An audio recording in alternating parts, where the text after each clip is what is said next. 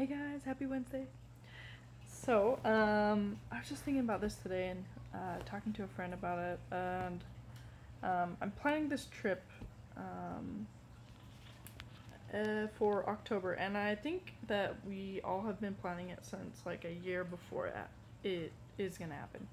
And I was even talking to Topher the other day of, if we hadn't planned this trip, we probably would be in the same money situation that we're in. Whether we saved that money or spent it, and we probably would have just spent it. Instead, we were thinking about it like, oh, we're gonna take that trip. We need to figure out a way to get there. So, okay, we'll just keep saving.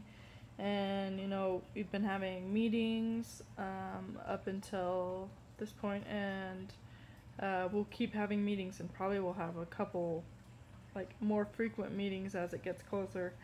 But it's just so cool. I love the power of intention and like setting goals and making plans, and even having your goals visible so you can see them, or planning of like days to talk about it with people. So you're like, okay, well, are you saving up? Yeah, are you saving up? No, maybe I should start saving up or something like that. So it's like visible so you can see it. And I just think that's amazing, because if I like planned to go to France tomorrow, like I can't do that because like I didn't plan for it. But if I did France in like a year from now, or wherever a year from now, totally could happen. It's like doable. It's awesome. Yeah, just wanted to talk about that. So if you're like wanting to do something and you're like, oh, I can't do that, like just plan it ahead.